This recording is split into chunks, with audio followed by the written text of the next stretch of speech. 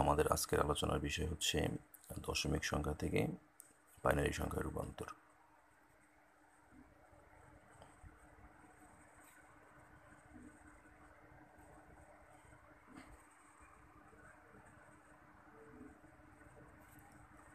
দশমিক সংখ্যা থেকে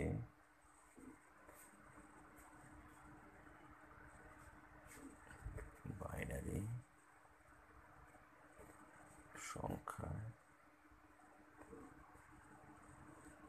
রূপান্তর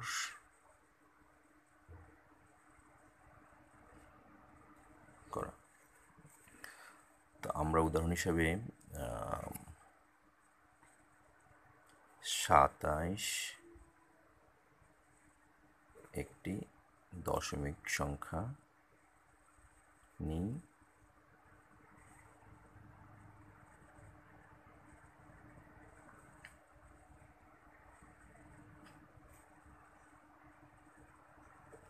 এবং সেটাকে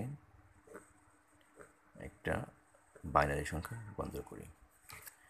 আমরা জানি দশমিক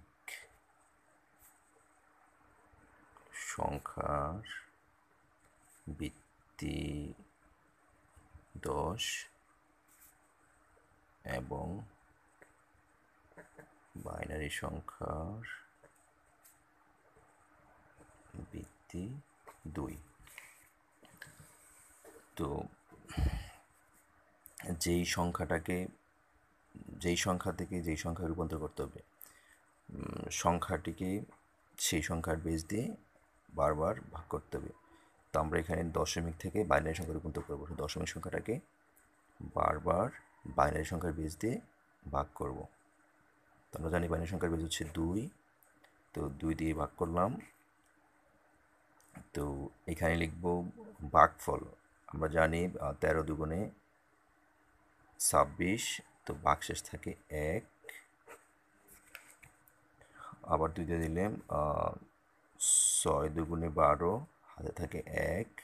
আবার যদি 2 দিয়ে ভাগ দিই 3 দুগুণে 6, ভাগশেষ 0। আবার 2 দিয়ে দিই, 2 একে 2, ভাগফল 1, ভাগশেষ 1। যখন ভাজ্যর চেয়ে বড় হয়ে যাবে তখন এখানে একটা 0 দিব, আর এই ভাজ্যটাকে এইখানে নিয়ে আসবো। তো এখন নিচ থেকে উপরের দিকে এটাকে সাজাবো। তো এটা হচ্ছে এই 1 হচ্ছে MSB, মানে হচ্ছে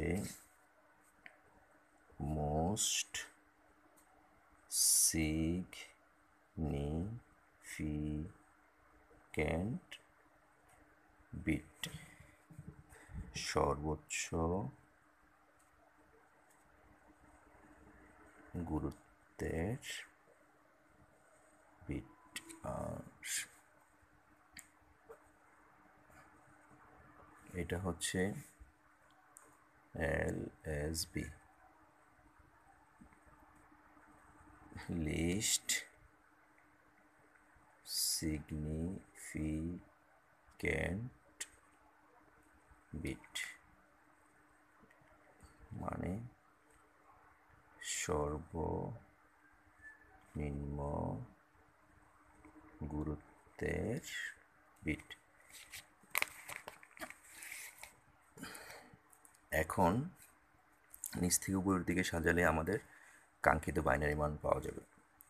তো এখানে নিচ থেকে উপরের মান হচ্ছে যেমন 1 1 0 1 1, তোমরা বসাই প্রথমে 1, পরে 1 0 1 1,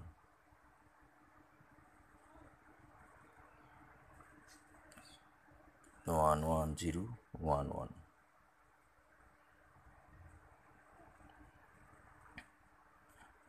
এটা হচ্ছে বাইনারি, কার বাইনারি? 27 ডেসিমেল সংখ্যার বাইনারি।